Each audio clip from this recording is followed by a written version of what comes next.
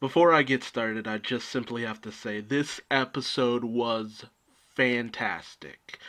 Absolutely fantastic. I cried at the end like a baby. Like, I'm so sad to see this series go. It was a tour de force in terms of animation and just the planning that needed to go into this series is on a level that I can only hope to see more of in the animation community. Like the writers, the animation team, the people who worked on the music, they all brought their A game to this finale, and I have to say they did a fantastic job. So if that's all you wanted from me, there you go. But if you want to see the full review, strap in, because this is going to be a long one. We start off with the fact that it is Webby's birthday and they're celebrating at the fun zone of all places, and Webby is delighted and everyone's there. Boyd, Manny, Gyro, Lena, Violet, Goslin, and I love the fact that Lena helps out Violet to win over Dewey. We even see Feathery Duck there, which took me off guard. I'm like, man, we haven't seen Feathery Duck in a hot minute. We even get to see Louie being proud of Webby because Webby so wanted to like go to a place like Funzo during the first episode, and here she is just scamming her way into getting some soda, like some free soda. And I love all of this. Even Scrooge, he paid out of pocket for this whole thing. It's fantastic. We even get to see that Huey is, of course, the organizer, but it soon becomes clear that there's something deeper going on here. Also, Gladstone just winning prizes with ease, and Della and Donald struggling to win anything. It's so on brand. We even get to see that Daisy is here. Daisy's here! It's Della really meeting Daisy for like the first real time. That one time with the gods and all that doesn't count. It doesn't count. We didn't get a true interaction there. But, they're planning a trip that Feathery just kind of lets out of the bag that Donald was planning basically just to get away for the most part. Just sail around with Daisy, for who knows how long, which really kind of hurts Della because that's her brother, and she, just to have Donald up and leaving, now that they've finally been reunited after all this time, it's pretty obvious that Della is kind of hurt by this, and I can't blame her. It's bittersweet moment. Also, Fenton, he's freaking out because he hasn't heard from Gandra in a hot minute, and he's worried that she might have been captured by Fowl. And this moment where Drake is just still convinced that, oh, it's just like, you don't have to worry about that. We'll go in and save her because we're here for you, unlike that Gizmo Duck. He's not even here at the party. What kind of hero is that? Like, still keeping up the fact that he doesn't know that Fenton is Gizmo, which I'm just like, oh my god, I didn't realize that was still a thing.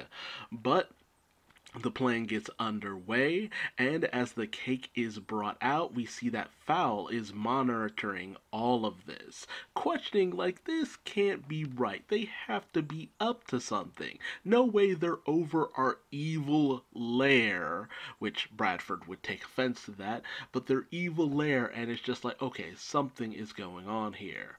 And as the two of the three caballeros start to sing, Panchito and Jose. Oh, so good to see this. I love this who's who of characters.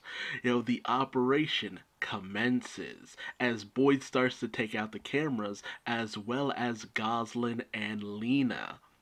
And, Black Heron asks what director Bradford would like to do, and he has a plan for this. As we get to see all of the main heroes heading into the ball pit, which, they've somehow realize is the way into the secret lair of Fowl. And you would think Webby would be a little bit mad that they used her birthday as a cover, but it's just like a secret spy mission. Of course, Webby's down for it as a birthday event. And we get to see that their party hats weren't hats at all. In fact, it was a map.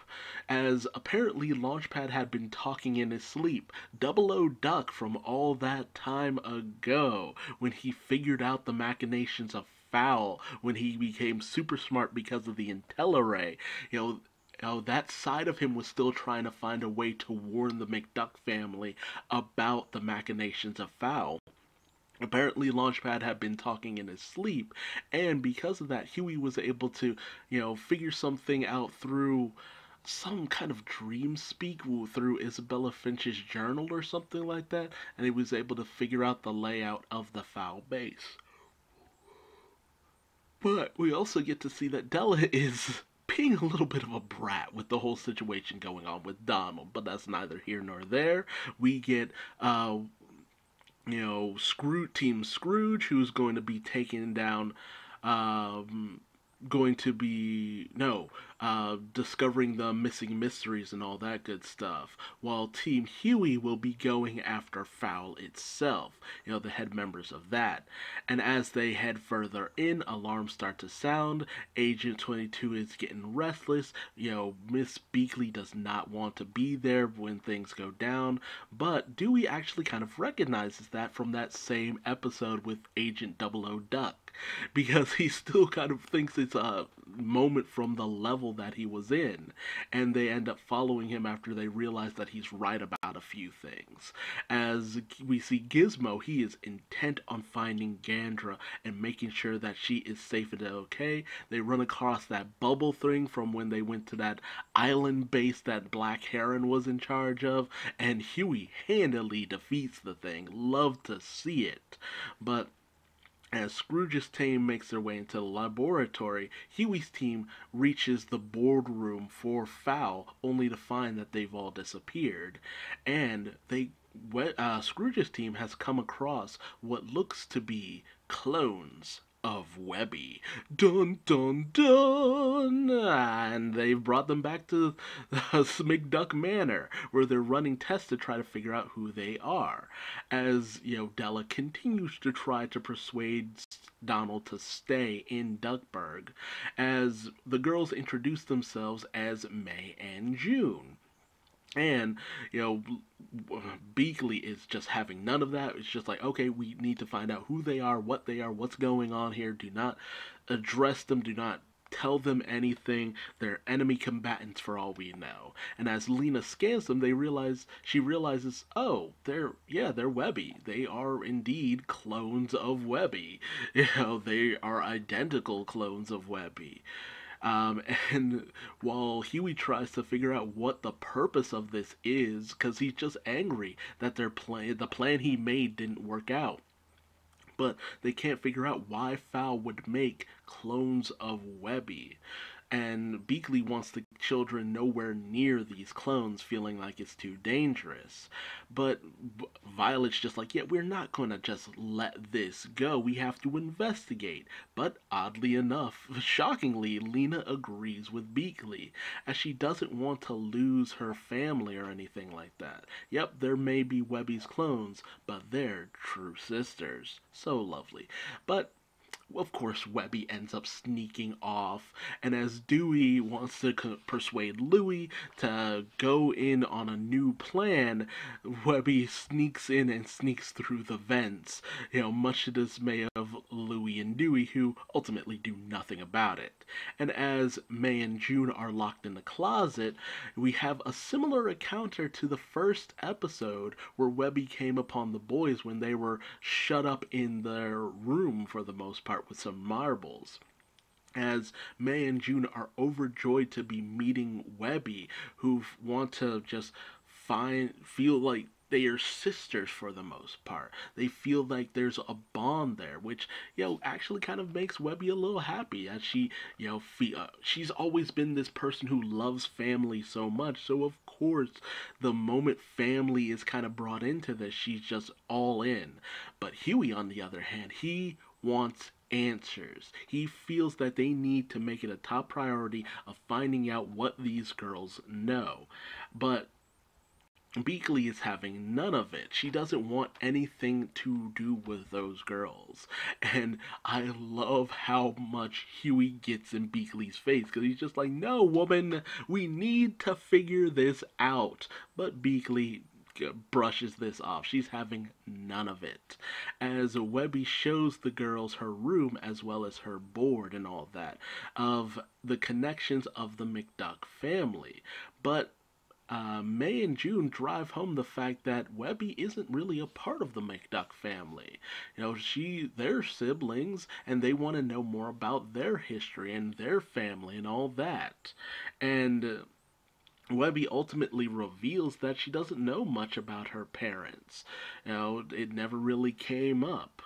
But, May really drives home the fact that they really should just look into their own family. These other people, they're not blood relatives, they're blood. And June even goes so far as to try to cut the thread connecting Webby to Violet and Lena, and Lena comes in and sees this and loses it, knocking June across the room, and June runs out crying, and Webby berates Lena for this action, saying that, while she does understand where Lena is coming from in not wanting, weird clone business to end up hurting Webby, Webby thinks that Lena should take it easy considering her own origins and all that kind of stuff. So she takes May and goes running after June. Della continues to try to convince Donald that they need to stick together, even trying to bring in the Sword of Swanstein to convince him. It's just like, yeah, bring out your inner strength. We'll go on an adventure. We'll do all that fun stuff. But Donald, realizing that, you need to get over this. It's just like, yes, I'll be away, but we're still family. We'll never be too far apart. That relationship that we have is never going to disappear or anything like that.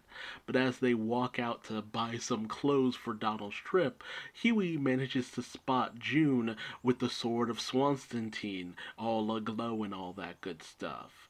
Meanwhile, Webby, sees Mrs. Beakley and tells May to go after June while she stalls Mrs. Beakley. But it ends up becoming a very heated argument as Webby, demands to basically just know what Fowl is after. And isn't too happy with Beakley barring her from this knowledge. But Beakley decides to just give some form of information on Webby's family, saying that ultimately her daughter, she was, what was it, a baker or something, and his son-in-law was an accountant, I think, something along those lines. He had some kind of desk job, and she was off doing her secret agent stuff, and something happened, and they died, and she says that she didn't even know she had a granddaughter and all that, and she just, because of all that, she doesn't want to lose Webby in any degree. She's already lost so much, she doesn't want to lose a granddaughter. But as Huey tries to relay what he learned to Louie, Dewey, and Webby, Webby's having none of it, not believing Huey that June would do something like that. Meanwhile, Agent 22's ready to get back into the field, deciding to go off the grid and stop Fowl herself. Despite the fact that Scrooge tries his best to talk to, Beakley and just says, look, I made that mistake of not telling people what was going on in my life. Don't make the same mistake as I did. But Beakley ultimately knocks Scrooge out and goes about her business. Meanwhile, as Webby goes and meets up with May and June, she finds them stealing the last two of the lost artifacts, the lost treasures, the Sword of Swansantine and the Blessed Bagpipes. And they reveal that ultimately this was all in an effort to bring these items back to Director Buzzard, who would tell them about what they were created for, essentially. And they want Webby to come along with them. But Webby doesn't want to betray her family, saying that it's not worth the risk. Something like this isn't what she wants to do. So May and June end up turning on Webby, with May taking the items and heading to the rendezvous point with their foul contact, while June goes into pitch combat with Webby, with June even downing the gummy bear potion, where she bounces here and there and everywhere and manages to apparently knock Webby out, tying her up. They meet up with Don Carnage, who, touches down outside of McDuck Manor. And Huey, once again, Huey really is the most observant person in this series, as he spots what's going on and infiltrates the airship as it takes off. But we end up seeing that this person in blue is in fact not June. No, Webby pulled the old switcheroo, really wanting to find out more about her origin, thus ending the first part, titled A Tale of Three Webbys. Ah, man. See, I didn't give that away at the first, just in case it was a bit of a spoiler, all things considered, but A Tale of Three Webbys, I love it. And it really kind of ties into something that, we were introduced to, in the original DuckTales, is that Daisy had these nieces, April, May, and June. These three nieces were actually combined together for DuckTales and made into the character of Webby.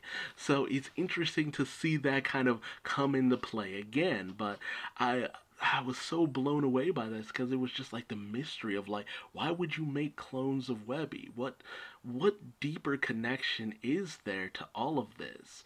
The intrigue here, it was fantastic. And I love what they did with the concept of April, May, and June. The last time I saw these characters were in The Legend of the Three Caballeros, which they were cool characters, very smart, very intelligent, and very crafty, but they suffered from the triplet syndrome of all being the same. May and June kind of come off a little bit similar, but it's very obvious that May is the more, hard-headed and stubborn and honestly kind of angry one of the girls, and June a little bit more ditzy.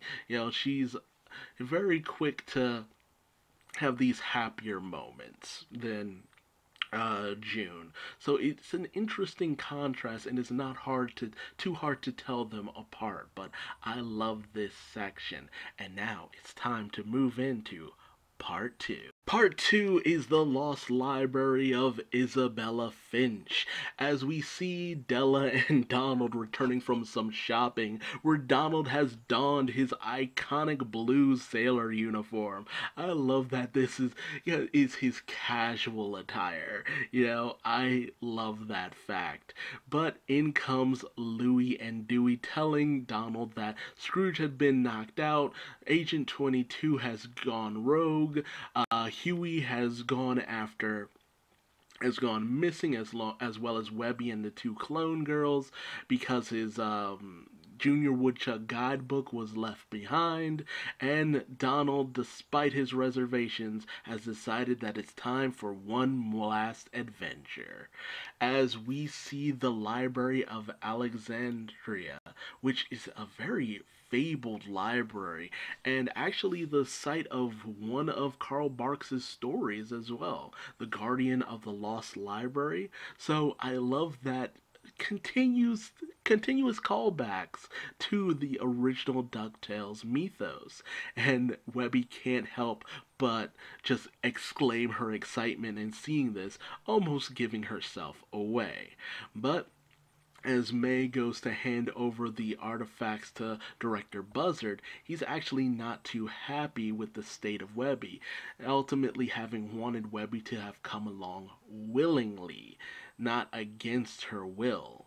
But we have a little bit of a tussle between June and Webby, where it's revealed that Huey stowed away, but Director Buzzard manages to come aboard and spot this, with Huey acting as a hostage.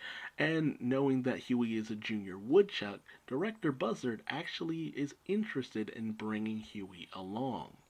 Meanwhile, we get to see the team of adults who are coming along on this ride with Scrooge, with the kids coming along as well. And while Scrooge at first bars their way, they all have their reasons for going, and ultimately even say that, hey, we're going to stow away regardless, so you can either plan things out with us or we go in under your nose, and Scrooge ultimately relents. I love this show of just knowing how these tropes work. And Louis even manages to outdo Gyro because he has a phone tracker on app, so he's able to figure out where Huey is exactly. Meanwhile, at the library, we even have a moment where Huey is taken to Director Buzzard, and we find out that he is none other than the grandson of Isabella Finch, which explains so much about why he knew about this to begin with. It's just like, okay, that like so much is based around her journal, and Director Buzzard is so hell-bent on going after all of this, to have it be something where he is her grandson, and that connection, it just blew my mind. And to have him be a former junior woodchuck, and he really does try to bond with Huey from here on out, and it's just such a mind-blowing revelation. I Kudos to the writing team again, just a wonderful, interesting redirect. Meanwhile, Webby is still trying to make her way through the foul base, and we come to find out that there are Director Buzzard clones. Apparently, the other buzzers that are around Bradford most of the time are all clones, having used that one gem of what's what, that he used that in order to make clones of himself. So very fascinating. Although the Phantom Blot isn't too thrilled with magical clones. And I love this scene where all the bad guys are just sitting around hanging out, eating snacks and stuff, with Webby even asking where the records room is, very politely. It's a nice moment. And Webby even locks away June for safekeeping. Meanwhile, Scrooge splits everyone up into two teams. Gold Team, which will be led by Scrooge with the other adults, and Silver Team, which will be led by Louie and Dewey, with the kids hanging back and eventually getting Webby out and Huey out of there. But Louie and Dewey aren't quite sure, especially Dewey, and Louie even points this out. It's just like, Louie's unsure. Louie, that should tell you how deep we are in the shit on this one. But Scrooge gives a fantastic pep talk that Louie can talk his way out of everything, almost anything, and Dewey has that boundless energy and that fearless nature that makes him a great adventurer. They can do this. And so Lena ends up cloaking the Sun Chaser while the adults get off and parachute down. Everyone goes their separate ways except for the original trio of Donald, Scrooge, and Della. Meanwhile, Manny and Gyro end up making their way into the relics room and end up coming face to face with the Phantom Blot and Pepper with a captured Gene for good measure. It's very weird that he has Gene just captured in this way, if nothing else. And we even get an explanation that the Phantom Blot has actually come after them to go after Manny, who is apparently the mythical headless man horse of the apocalypse, which I'm like, yo, that's pretty dang on metal. And the Phantom Blot ends up using the blessed bagpipe to turn Manny's head to a living being, but the rest of his body remains stone, frozen in place. Very clever. We even get this weird team up between Gizmo, Duck, and Darkwing, and they end up coming face to face with Steelbeak. So he's ready to rumble. And I love that because Steelbeak is usually a Darkwing villain, so of course he would take on Darkwing, Gizmo, and Launchpad since they're Darkwing centralized characters. It's fantastic. And as the kids still remain cloaked, Violet starts to kind of freak out a little bit. So Lena tries to tell Louie, hey, maybe it's time for a pep talk. But Louie's got a lot of nothing. But Dewey decides that he'll do things the way that Scrooge, Della, and Donald would usually do it. And he decloaks the plane only for them to... And Lena is relieved by this because it was really kind of straining her. But they immediately come under attack by Don Carnage. Meanwhile, as Bradford shows Huey around, he even shows him the first Junior Woodchuck guidebook. And, asks for Huey to hand over Isabella Finch's journal as it is the missing piece of the original guidebook. Apparently, Bradford had planted it for Scrooge to find so that he could locate something specific. As he admits to Huey that ultimately all of Scrooge's adventuring has honestly caused more trouble than anything else. Shadow monsters, alien attacks, the loss of your mother. All of this can be traced back to Scrooge. Isn't that right? I love this sense of manipulation. It is fantastic, and honestly, it's true. Huey is a thinker, and honestly, he is probably the closest to being just like Bradford. It's a fascinating dichotomy. And while Donald, Scrooge, and Della have managed to take down the eggheads, they spot Baby Jeeves, only for Rocker Duck to come in with the fountain water of the Foreverglades poured on Jeeves, and he's back to his original buff Franken Jeeves form. Meanwhile, Webby has made her way into the records room where she finds out information about the creation of June and May, but not why they were made in the first place. She finds out how they were made using the stone of what's what and some DNA and all that good stuff, and the water from the fountain of the Foreverglades in order to age them properly and all that good stuff. But anything related to her is unavailable. That is until she finds a file marked April, Project 87, 1987, the date of DuckTales. Oh, so cheeky. And she sees a security footage of Beakley raiding a foul facility and making off with something. But she ends up being spotted by Black Heron and May, who tell June, quote unquote June, that they have one more opportunity to please Director Buzzard.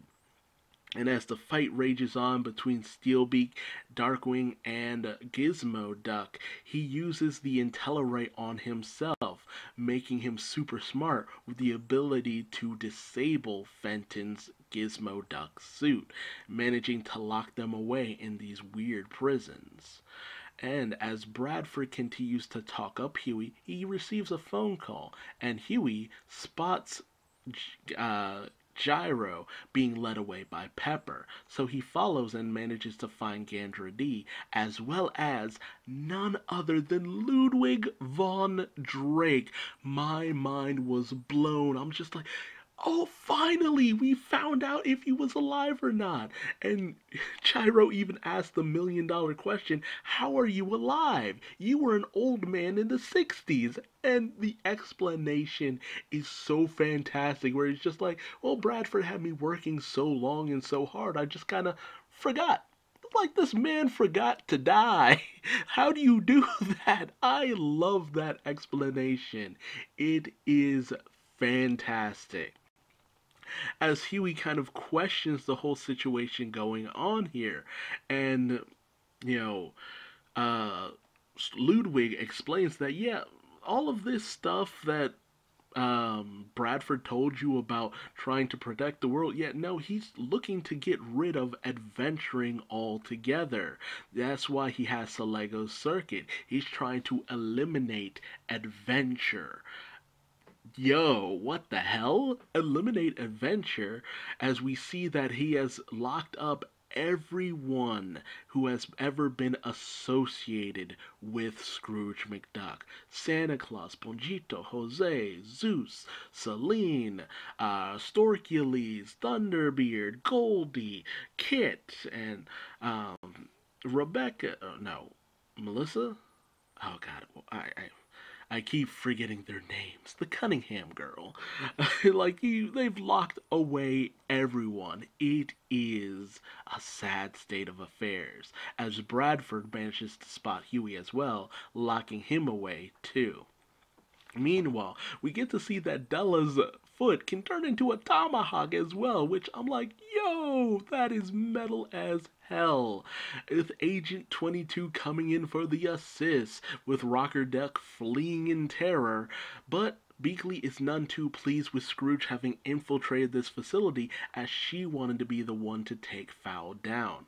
But because of their bickering, they don't notice the approaching May and Black Heron, with May knocking out Scrooge, and because of the fact that May looks so much like Webby, Agent 22 is unable to do anything, as Beakley is taken down by Black Heron. Meanwhile, we get this awesome dogfight between Dewey and Don Carnage. And Louis tells Dewey, look, we're not going to get out of this by you trying to be Scrooge or Della or Donald. You have to do it by being you. You need to just Dewey it.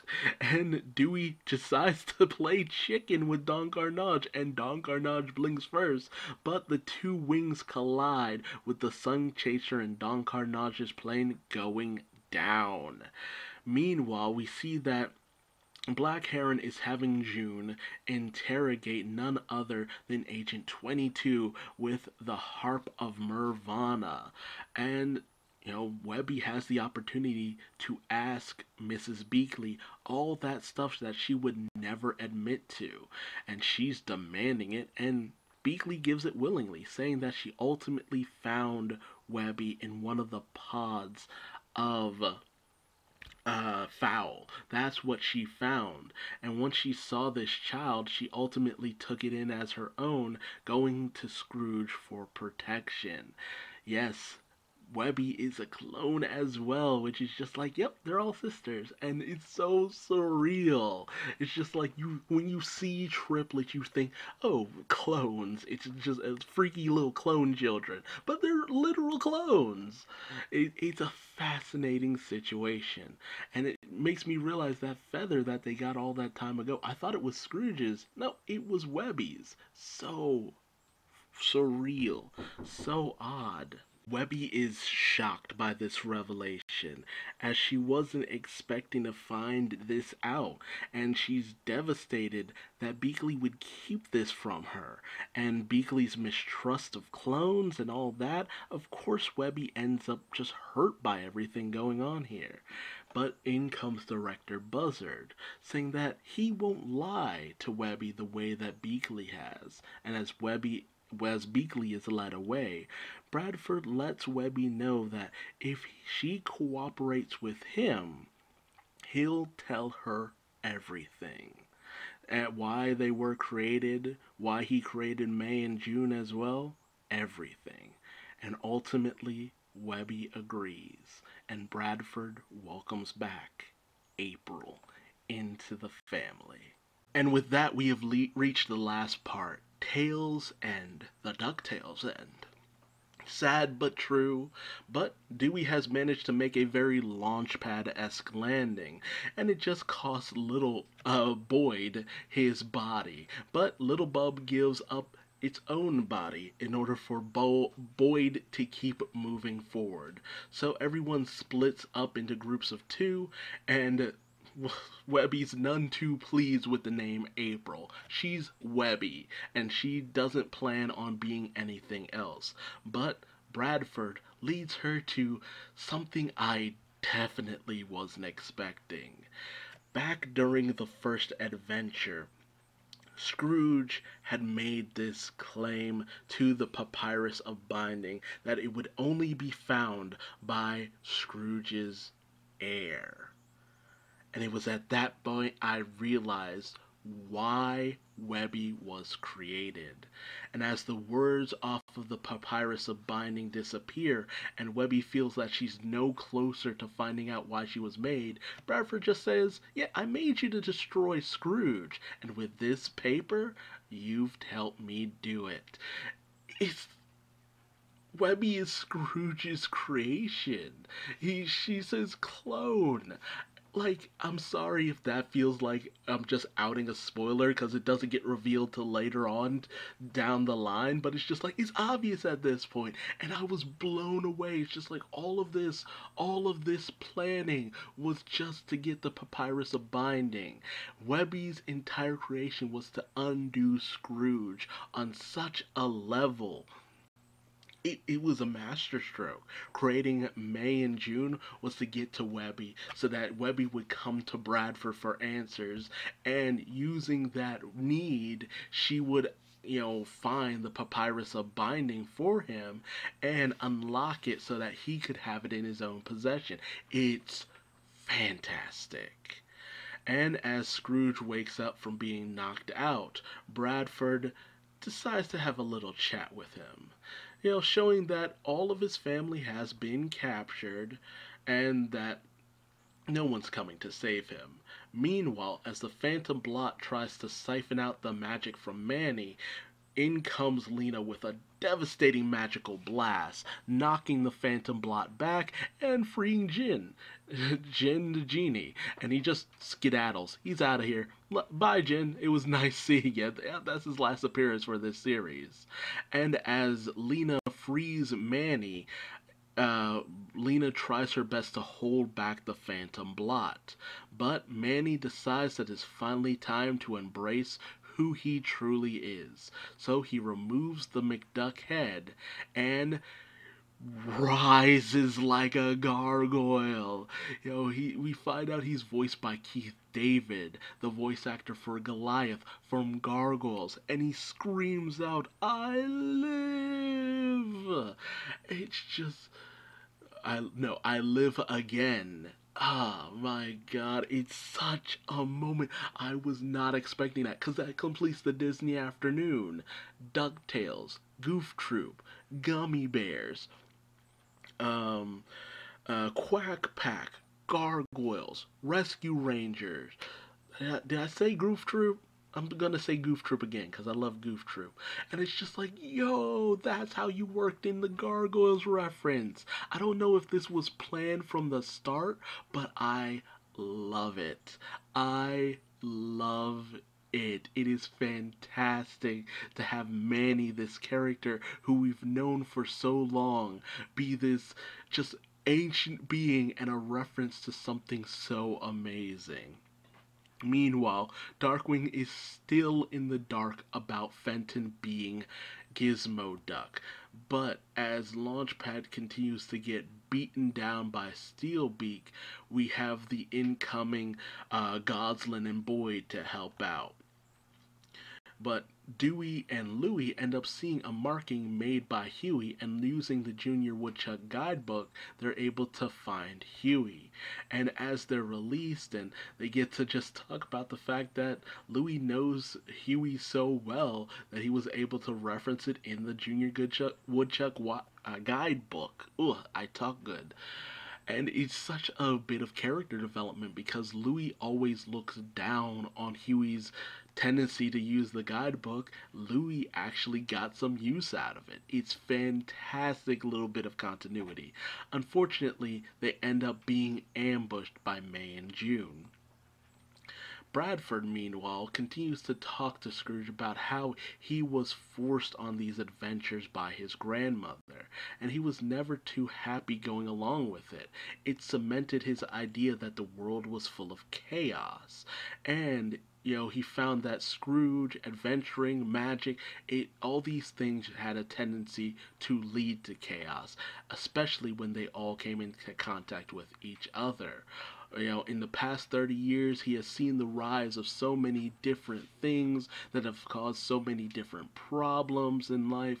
He just found that it was too much for the world to continue to take. And he had tried to rein in Scrooge with the suggestion that he might have killed off Ducksworth, which completely took me off guard, but he's just like, he says it was in an effort to isolate Scrooge. I'm like, yo, that's why Ducksworth died?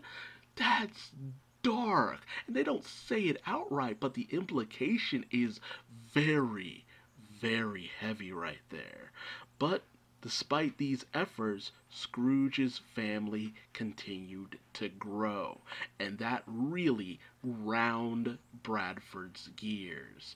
But before he can tell Scrooge the deal he wants to make, Scrooge manages to break free of his bindings and toss Bradford to the side, ready to take the buzzard down, only for Bradford to reveal that he has the Sword of Swanstein, and it reveals his inner self, which looks very villainous, if I may be honest. Meanwhile, May and June have tied up everyone who tried to escape, including Webby, much to the shock of the triplets who thought Webby would still be out there. And as Fenton gets a pep talk from Darkwing that, despite the fact that he still doesn't know that Fenton is Gizmo Duck, he feels that Fenton is being too hard on himself and that Fenton needs to just have more faith in his friends. So Fenton tells Boyd to stop working on the lock and start working on the Gizmo Duck suit, unlocking it for a new user. As Steelbeak continues to deal with Launchpad and Goslin, he ends up showing off another ability of the IntelliRay that he just gave it because of his super intelligence, the ability to make zombie slaves. And we see that he had captured Glomgold previously, as well as the Beagle Boys and Ma Beagle as well, sending them into battle for them. But in comes Lena, Violet, and Manny to the rescue, only for a mind-controlled Magica Dispel to lock them in one of the cages, as well as locking up Boyd and Goslin. But the Gizmo Duck suit has been unlocked, as Launchpad finds himself surrounded on all sides. But as the battle continues on between Scrooge and Bradford, Bradford tries to throw Scrooge off his game by saying that, hey, you ever wonder why Della knew about the Spear of Selene? Bradford was the one who let Della know about the Spear of Selene. I never would have guessed this. I swear, with each revelation, Bradford becomes more and more of a maniacal genius, because it's just like, yo, you dotting a lot of I's and crossing a lot of T's right here. Like, man, that is some dark stuff. And of course, it sends Scrooge into a rage. But Bradford manages to get the upper hand, throwing Scrooge up to the roof, where we see that he has created a nexus of sorts, using the Solego circuit, but in a way that is a little bit different than the last time with Taurus Bulba. No, with this one, instead of sending someone to a different reality, it erases them from reality completely. And Black Heron, I love Black Heron. I just have to say that right now. She looks at Bradford's new look and it's just like, looking a little villainous, if I do say so myself. But as Scrooge knows, it's just like, Bradford, if you were to get rid of adventuring, you'd have to get rid of your own people. They're just as unpredictable as I am. And Bradford, because... But, Scrooge still believes that his family will come to save him, but, we're even shown that, all of his family has been captured. And it's only through an agreement with Bradford that they'll be able to be released.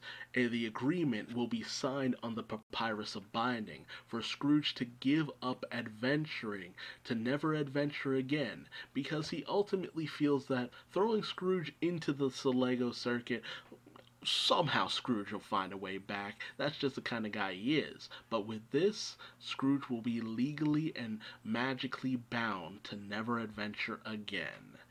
But, I kind of jumped the gun where he brings up the fact that, you'd have to do away with your own people. He gets rid of his buzzard clones, which I think they were clones at least, but he does away with his partners, getting rid of them, and as well as Black Heron. And honestly, I was expecting Black Heron to be mad or scream in despair or something. No, she's just like, hey, nice. Game recognizes game. You've truly become a villain. I am so sad to see Black Heron go out this way. It is a tragedy. Because I really was digging this angle for her character and the relationship she has with Bradford. It is so fascinating. But bye bye, Black Heron. You were oddly sexy. I'm just saying. Just saying. And May and June are devastated as they considered Black Heron to be their mother. Ultimately she didn't see it that way, but they did, and they're devastated to lose her. But as Huey, Dewey, and Louie kind of discussed the fact that, wait, the Papyrus of Binding, how does he have that? We heard the story. It should only be able to be gotten by a relative of Scrooge, well, an heir of Scrooge, and none of us got it. And Webby admits that she was the one who got it. And they realize it's just like, wait, Ludwig von Drake, where did the DNA for Webby come from? And Ludwig is just very casually like, of Scrooge, of course. Like, he says it in a way of just like, yeah, if you haven't figured it out by now, it's pretty obvious. But it's a shocking revelation. But Webby is kind of filled with a lot of emotions here. It's just like, just finding out that she is, by all means, Scrooge's daughter, if nothing else. But, May and June, they're at a loss. They've lost the only purpose that they had, to find out that they were only there just to destroy Scrooge McDuck's family. That's not a purpose. That, not to mention, Bradford plans to get rid of them. Now that they know what they were created for, they're just going to be disposed of like a bunch of failures. But Webby says that they aren't failures. No, far from it. And they're not alone. Just because their purpose wasn't something nice and cool and grandiose doesn't mean that they're useless or pointless. Ultimately, she says that family is what you make of it. It doesn't have to always come by blood. It can sometimes just come by people who care about you and love you. And she invites them to help save their family. Oof, such a heart-tugging moment. Oh, so beautiful, so sweet. Meanwhile, as Launchpad is at a loss, feeling that he can't go on any longer against the villains, Darkwing and Fenton, they tell him, look, we get it, man, but you can't give up. We believe in you, Launchpad. You might not feel that you're a hero, but you have the heart of a hero. You inspired me. And me. They have this moment where everyone starts chiming in. Goslin and Boyd, captured Penumbra, the Rescue Rangers, Storkules, all these people, having seen what Launchpad was able to do, just having a little bit of faith in him, that he is a hero in and of his own right. And then Launchpad realizes the Gizmo Duck armor, it's ready for a new user. And so he says the words, yeah, he doesn't quite get it, but it's close enough. And so he dons the Gizmo Duck armor and manages to beat down most of the villains, scaring off Steelbeak, which shatters the Intelliray. And he even accidentally manages to free damn near everyone else. Meanwhile, Scrooge is doing his best to stall for time, but Bradford threatens to throw Donald into the Salego circuit, and Scrooge, without a second thought after that, signs away his ability to adventure. He is now bound to never adventure again. Bradford has won. But he decides to embrace in a little bit of villainy and drops Donald regardless. Now, let's be real. This would break the contract if he'd had fully gone through with it. Honestly, the contradiction alone should have broken the contract. Because, he was going to end Donald's life. Donald is a part of Scrooge's family, and the terms of the contract was that if he wanted his family, he would have to give up adventuring. So, a bit of a contradiction here, and Bradford would have ultimately just put years of work to waste. But Donald manages to survive because the Salego circuit was turned off by the combined efforts of Gyro, Ludwig, and Gandra D. As Webby steps in to defend her dad, much to the shock of Scrooge. I love how shocked he is. It's fantastic. But as he tries to get away from Bradford, he's bound in place.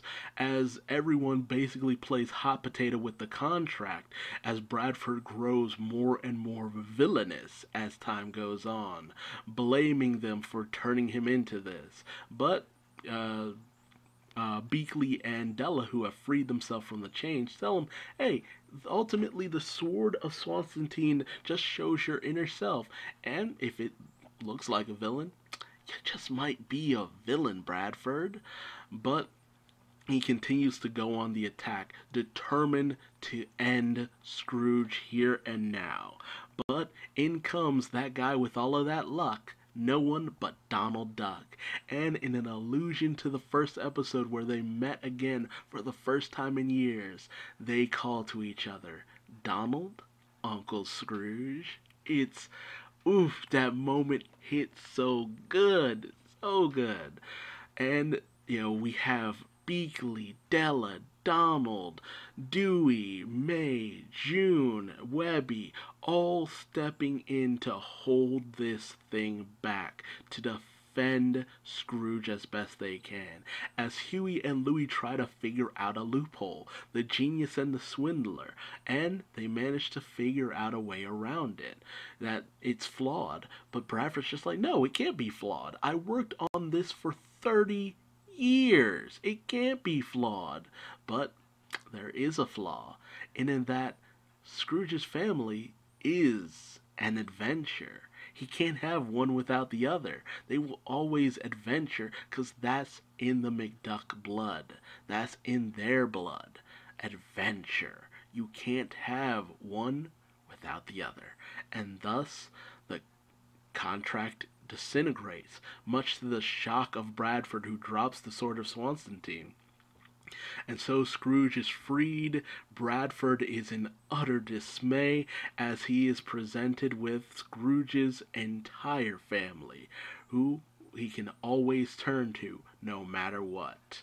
And oddly enough, the villains as well, who very much look down upon Bradford, saying, oh, so this is Scrooge's greatest nemesis. We are very much not impressed. But still true to himself, Bradford continues to say that he is not a villain. And Magica, agrees with this, as she turns him into a actual buzzard. And even kind of claims him almost like a familiar as she pieces out with the rest of the villains, as the heroes all cheer because they have saved the day. They've won, they've triumphed over the forces of foul. And funny enough, Scrooge has gained a daughter in the process, which he wholeheartedly accepts. Meanwhile, Beakley tries to leave, feeling that she really let Webby down in this situation, but Webby's not having it. She still wants to embrace all aspects of her family, as she wouldn't have it any other way. And thus the day is saved, and everyone heads home on the very, very rough looking Sun Chaser. You know, Gandra D and Fenton share a nice little moment. Darkwing is convinced that Launchpad was Gizmo Duck the entire time. Uh, Gyro restores Boyd's head to his body.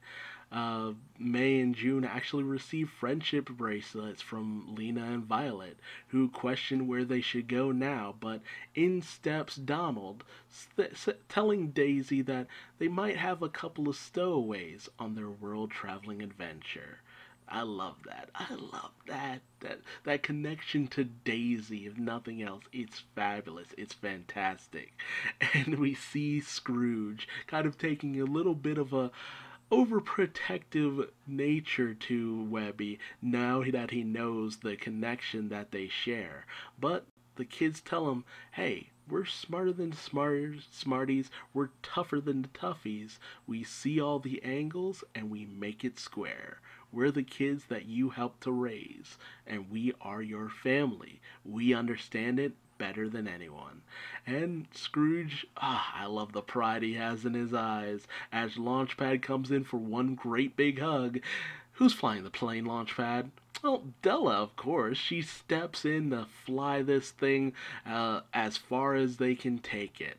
As Launchpad is relieved and leads on the Bombay doors, on the cargo bay doors, unfortunately opening them up, sending everyone flying out in a manner very similar to the poster for season 3 as we roll credits. And when I tell you my tears started to flow at this moment, knowing that was it. This is the last send-off, the last hurrah, and it is beautifully done.